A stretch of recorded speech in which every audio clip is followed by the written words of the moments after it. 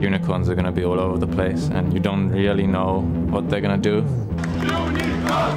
We revealed some of our picks, but it was not all of them. Whoa, whoa, whoa, whoa, whoa, whoa, whoa, whoa! Shaco is locked in. We share a lot of common picks, so we might fight over those. Fox just goes wild, and they manage to get a triple. The people that say we only have one strategy and one playstyle are the type of people who are always looking for something to moan about and point out. SK champion pool is pretty deep as well, so we definitely need to be careful with them. Me, myself, I'm not afraid of pulling out anything. I think they'll be surprised, like I might bring out some new picks as well. We want to win as much as we can and win as hard as we can. Finishing first would be really great for us. We are like one of the 3 teams that beat them, so I think we can really do it and we can go to the finals. If we got #1, this play would be really, really great. Well, we just want to win the whole LCS.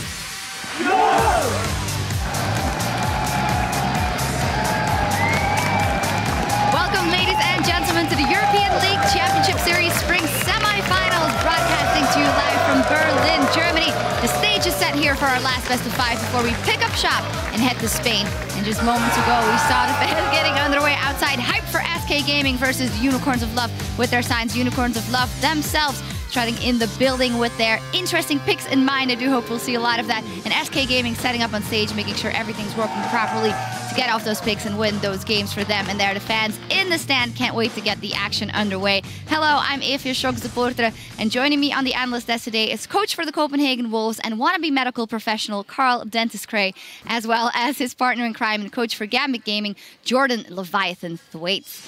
Very good to have you gentlemen here once again, Dentist, and joined by Leviathan as well. And with their win yesterday, Fnatic are the first team in the spring finals where they'll face the winner of today's best of 5 semi-final. H2K drops down to the 3rd, 4th place match. Well, they of course want to get 3rd when they play in Madrid next week. Let's talk about that game yesterday. Fnatic versus H2K. It went all the way to 5 games, and it was when they went away from the Lee Sin pick the most on Huni and went to that Vlad for me that the tide definitely turned. Absolutely. What a crazy game series. 5 games, everything you could have asked for. It was just perfectly played out. The first game, it was kind of like going even up until the mid game and then H2K just take it over. For me, surprising because I expected Fnatic to go all the way to the 3-0. But with that first win, I knew we got a series, and we got a series. Huni on Vladimir, amazing.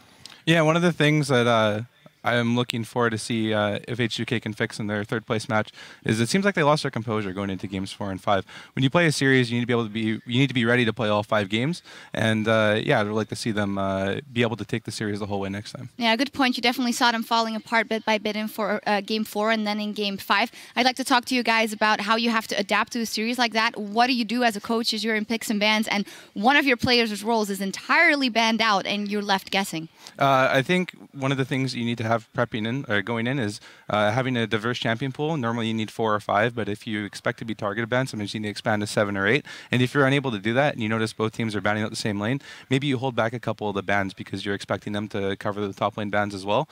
But you just need to be ready to play a diverse amount of champions if you're going to be the one that's targeted. Yeah, absolutely. Yesterday we saw 6 top laners being taken out of the picture, and that kind of smalls down the pool of Huni. He was trying to make the Lee Sin work. Didn't work, and then he still had the Vladimir to fall back. If they would have adapted a bit earlier and maybe didn't ban 3 top laners themselves, it would have been a better picture. Yeah, we'll see what they come up with when they get to the finals. There's more on the line today than just a spot in the finals, though. The further a team goes in the playoffs, the more champion points they'll be managing to rack up, and the championship points will determine one Worlds qualifier from both EU and NA, and then the other 2 spots go to the winner of the summer split and the team who wins the regional qualifier tournament. So very important. Also that 3rd, 4th play match for H2K and whoever they end up playing. Now focusing on the present, today's match between SK Gaming and the Unicorns of Love will get underway shortly, but be sure to stay tuned after because when things wrap up here in Berlin, North American LCS will pick up right off where we leave off for the last semi-final match between Solo Mid and Team Solo Mid and Team Impulse. And if it's anything like what we've seen yesterday between Cloud9 and Team Liquid, it's going to be a long day. Yeah, yesterday was crazy, but today 2 awesome games, one from Europe, one from America. And if you saw how Team Imports played, the curve was going straight up. And with Rush, one of the best junglers in the West, if you ask me,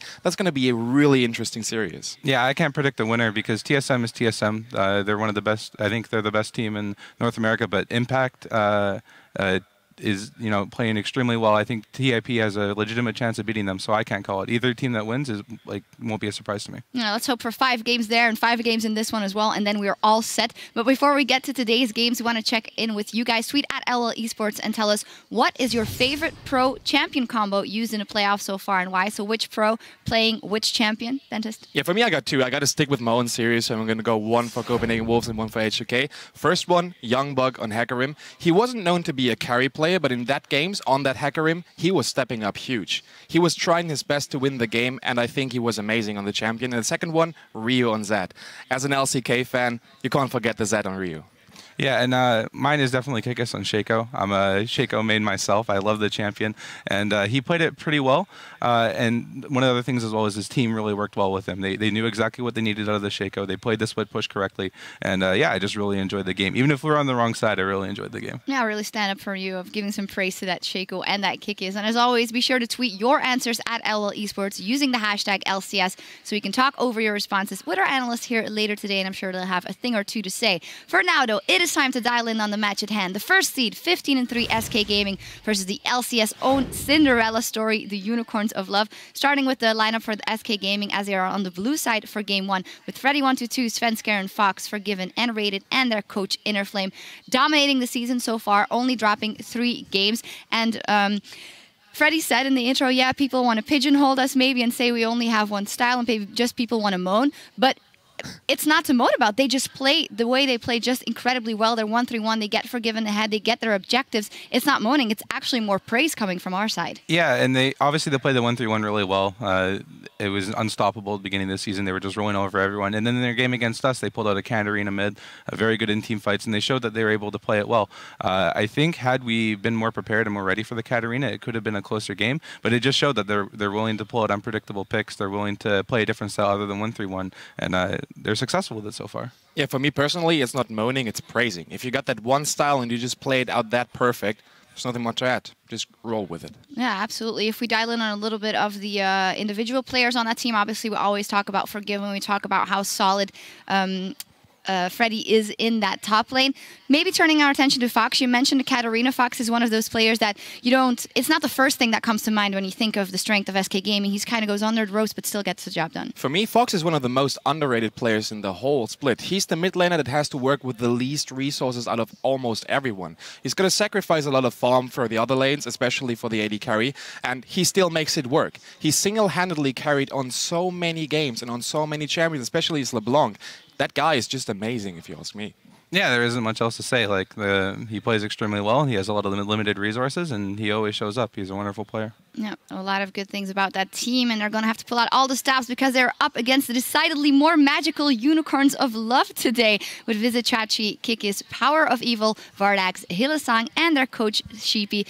They played you guys last week well, and they gave a masterclass in adapting to a best of 5. Honestly, gave you guys a run for your money, and yeah, just kudos to them because that's the thing we praised coming into them. They can play off meta picks as we are joined by a Unicorn himself, and he made it work. Yeah, no, it's really difficult to play against Unicorns of Love because we spend the whole week scrimming against H2K, Copenhagen Wolves, and you know they play their champions, and we had a bit of success with the compositions we're running, but when they start playing things like Udyr and Shaco, you can just throw all the practice out the window.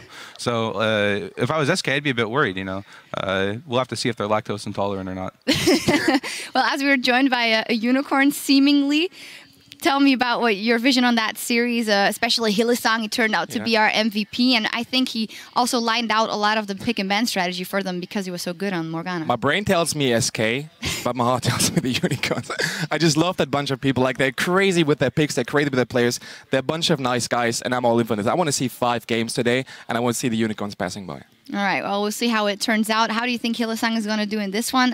He never was the MVP in the weeks before, and then it seems like he's taking the pressure and going to a new level. Hylissang, for me, was the MVP last week because he was just amazing on Thresh. He was supposed to be a one-trick pony on that champion, and then he showed up with a Morgana, just huge vision control, skill shots, just amazingly overall. And I don't think that SK is going to ban any one of those support champions, so he's going to get one of the 2, and then he's going to perform.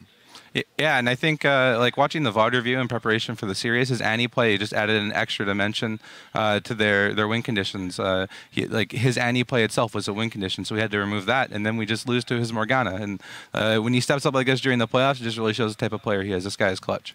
Yeah, and especially when you're mentioning the support player and you have to start out banning on his champions against a team like the Unicorns of Love, who obviously have bannable things in both the mid lane and the top lane and the jungle, although you can't really go for that. So what is your vision on like how the pick and bans will go? I would say that in a standard game, SK Gaming would almost always win against the Unicorns of Love, but it's going to be so important if they try and predict what they will pick or ban out. It's not the route to go for SK Gaming. Yes. You can go ahead. Yeah, two things you can do. Either you can ban the Shaco and the Udyr right away from the get-go in game 1 just to deny that, but I wouldn't do that myself because there's a lot of other Gouda prepared. So if you ban those two, he's coming up with something crazy, Vega jungle or something like that.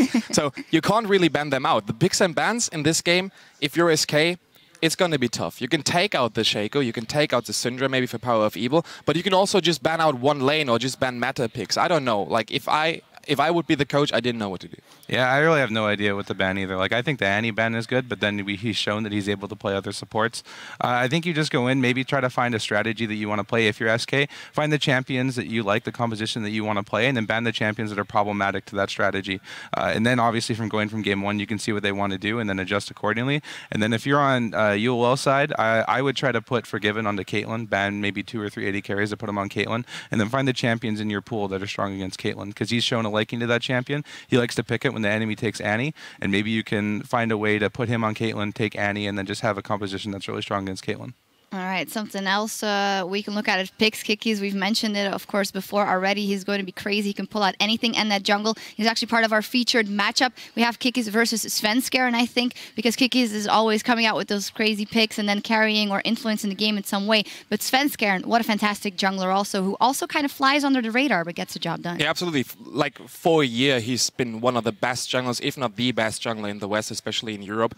And that guy just screams early game aggression all over the place. He's highly mechanical skilled. He's all over the place, going into the enemy's jungle, is just hunting for his prey, and he's just stacking it up. KDA. Everything. He's a monster. He's my player to watch for. All right. Yeah, and definitely Kikis. The guy is diverse. Obviously, he's shown he can play Udyr, he can play Shaco. I have no idea what this guy is going to play. He's going to be flexible. If the team wants to play a different style of strategy, like a different win condition that isn't in the meta, this guy can bend over backwards to make it happen. So we're going to definitely keep a close eye on what he's picking today. All right, foregoing maybe picks and bans and the crazy things, is maybe SK Gaming so strong in what they do and the way they play the game that in the end it doesn't matter what the Unicorns of Love pick? No, I don't think that. I don't think that at all. Like, Unicorns is a team that can adapt in the series. We saw that against Gambit, and Unicorns also a team that's going to come up with some crazy stuff.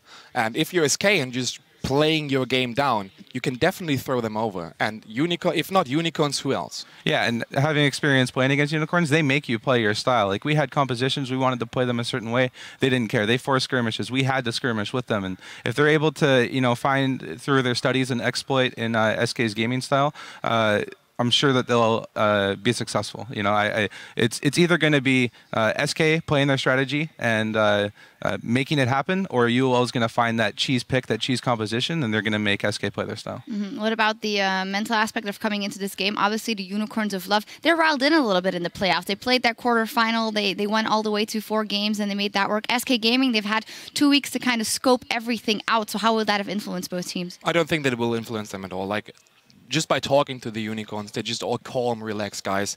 And they are realistic about what their chances are today. They are prepared. They have a lot of self-esteem, and they're going to try to make it work. I don't think that has any influence on it. If any, they have more practice because they practiced against Gambit. Yeah, no, I think the extra week of playing is going to be helpful. The edge SK has is they've been able to sit back and watch all of the regions. They've been able to see, TP Smite start to evolve. And when you're practicing for a quarterfinal match, the last couple days you can't really innovate. But I can assume that they've had enough time to practice, find the compositions they want, and they could pull out some crazy stuff here. Yeah, pull out some crazy stuff as well. Let's hope so. Before we head to the caster desk for picks and bans, we're going to hop on stage where Pyrotechnics is standing by to talk strategy with the minds behind these squads. Thank you very much, Shox. I am, of course, joined by the Unicorns of Love, Sheepy, and SK's Inner Flame. First of all, gentlemen, thank you for joining us. Good to be here. It's good to be here too. Thank you once again. So, guys, I want to get right into this one. Sheepy, I feel like they said it best on the analyst desk. This is a Cinderella story of a team. You guys came up through the promotion tournament, and now you have made it into the semifinals. You are one series away from going to the final match in Madrid. What does this mean for you as a team? It's really, really important for us. We've been through all this struggle, and it was never like an easy road. So I just think that my players deserve it a lot from the way that have fought like through the whole Challenger series and the LCS. And yeah, whatever happens today, we are just really happy to be playing here and yeah, in front of the crowd, and it's just amazing. Well said, and you know, you've definitely got quite a number of fans in that crowd behind you there. So also now over to you, Inner Flame. I want to ask you guys about prepping for these Unicorns, because the last time you guys met, it was back in week 6. The Unicorns did beat you guys, and how do you think since then you've taken a look at the way that they've played the game, the way that they've changed, and how you're preparing for them? So like the reason we lost last time was generally because we were in like a pretty big slump. But I'm not like discrediting them, but I think like it contributed as well, like heavily. I think we're ready for whatever they can throw at us today. I think if they like choose something abstract, then they allow us to play what we want, and I don't think anyone wants to do that. Leviathan called it Gouda. Maybe it'll be a different variety of cheese this time around. Sheepy, how about SK Gaming? You guys played them back in week 6. You managed to get the best of them. How do you think they've changed as a team since then? Admittedly, you know, there was a slump, but now things have definitely changed. They've ended out on the top. How do you prepare for that? Usually we just take it as any other best of 5 series. We try to look what they are playing and understanding the enemy is the same as understanding yourself. At some point, we just do the normal schedule, best of 5 training, and then we just look out if they play anything specifically which we want to counter.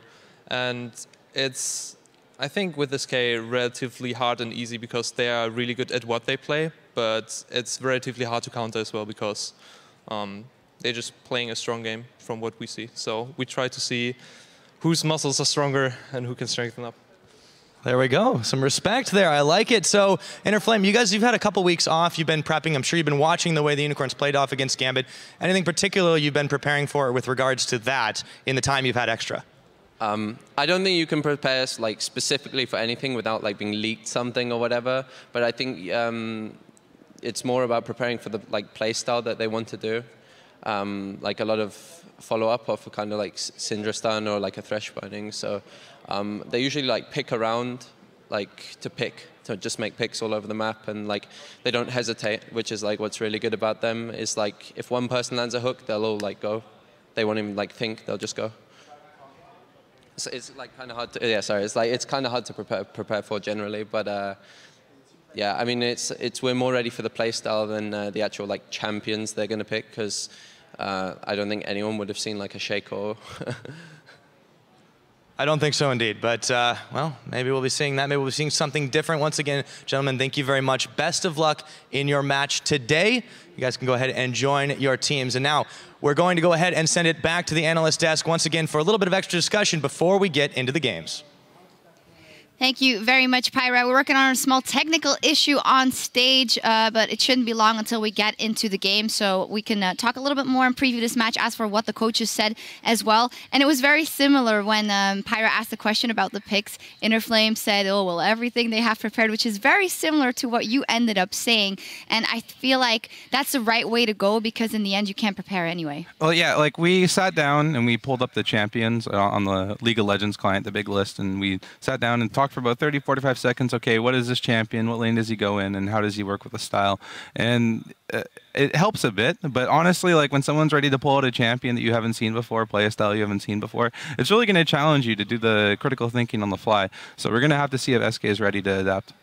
Yeah, as Jordan pointed out earlier today, Unicorns is a team that will force you to play their game. They don't play along the game that the opponents play. They force you to play their own. They go for the scrimmages. They go for those crazy teamfight situations where you usually don't expect them. And SK is a team that is calculated. SK goes into the game with a game plan. They know what they want to play. They know when they want to start. They know everything about how it's going to be. And if you're Unicorns and you're just going to throw a fist in the middle of their preparation, maybe you can throw them over.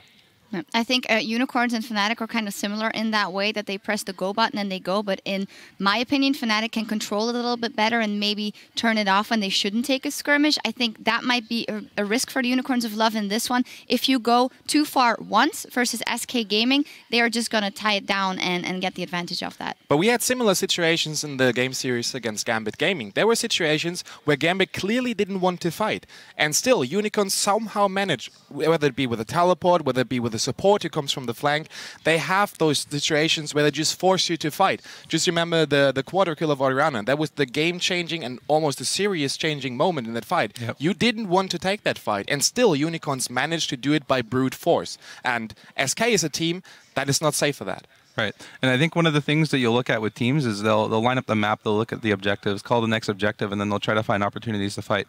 Unicorns Love will just fight anytime. They see an opportunity, they'll just go. It doesn't matter if Dragon's up in a minute, 2 minutes, if the tower, they need to rotate to a tower. No, they see a guy walking out and out of position, they'll just go. So it's really difficult to play against because you always have to be on your toes. You know, every second, am I walking over a ward? Am I walking somewhere I shouldn't? Because they're just ready to jump on you. Yeah, and they thrive on chaos, and it's quite the opposite for SK Gaming. They thrive on that calculated game. I'm happy you mentioned that, of course, those 4 kills that Unicorns of Love ended up getting in the bottom lane, which, of course, you can't foresee that it will end up being a quadra kill for Orianna in the mid game. It might as well just been a double kill. Let's talk about maybe Power of Evil a little bit. We haven't touched on him, and we have touched on Fox.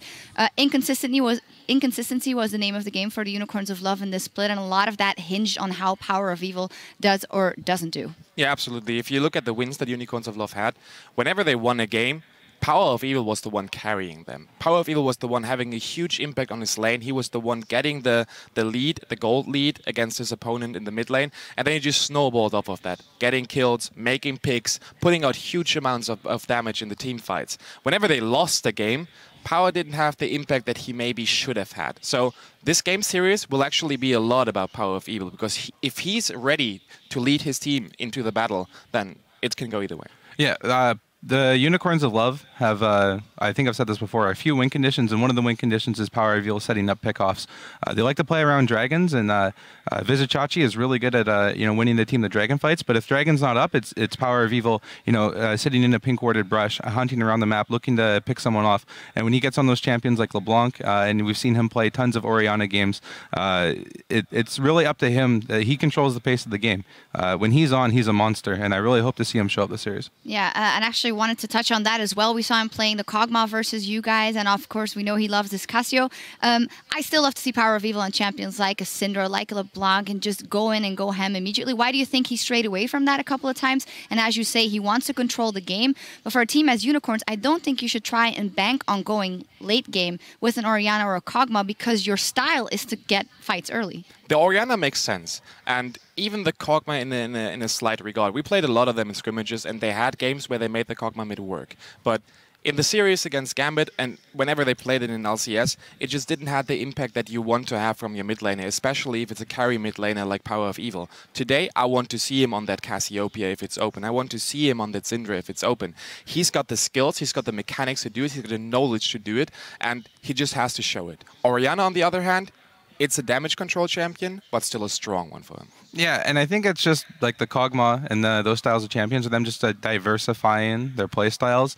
I think it's smart, because if you end up in a spot where your pickoffs aren't working, your dragon control just isn't working, you can always fall back to playing a Kog'Maw type champion. But yeah, like Denta said, you want to see him on those at Syndra. You want to get that pickoff. You want to see him on. Personally, I want to see him on LeBlanc as well. Just those playmaking champions allow him to create the opportunities for his team. I think that's where they're going to be most successful. Yeah, much like the mid lane matchup yesterday, it would be great to see both Fox and Power of Evil just go head-to-head in a very, very assassin-heavy matchup. Now, with all the speculation on how easily SK will be able to adapt to this best of 5, let's hear from the Unicorns of Love themselves on their signature meta-breaking style. Well, since the start of my career, I always played what I thought is strong. I always had in the back of my mind that this can be strong if you have right conditions, right setups, and so I was always one that wasn't really afraid of trying to pull something out. We just look for a champion strength, and then we actually wait for a perfect scenario to happen in the pick and ban phase where we can pick it. Well, okay, that's a new one. The man bear pick of Udyr has been locked in. I was practicing Udyr, like spamming in solo queue, practicing in scrims, and it's really great versus like team comps that don't have sustained damage, and there's like a lot of tanks. Do it! Do it! He's going in! Flash! Bear! Slap! Udyr is on the board! Like, there is always a purpose of picks in the meta, so when we go for these off-meta picks, let's say for a Shaco, then we generally tend to go for a split pushing style. We just try it out in scrims, and if it works out, we are not afraid to even pick it into the LCS. Whoa, whoa, whoa, whoa, whoa, whoa, whoa, whoa, whoa. Shaco is locked in for the first time in 2015. The craziness is continuing. I have like 150 games overall throughout the last season of Shaco games, and I know what it's strong against and what's strong with. I don't think just because we are one game away, we can't really afford on playing anything weird, because we really wanted to win the 4th game, and we are sure that with this champion select we can just go onto the semis. In their debut split of the 2015 season, Unicorns advanced to the top 4.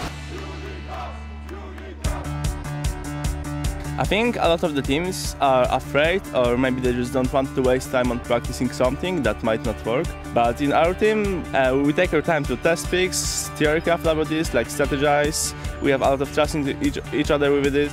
Yeah, there is never really a thought that this won't work. So if Kiki says, I'm confident in playing Shaco right now, then we said, okay, let's go for it.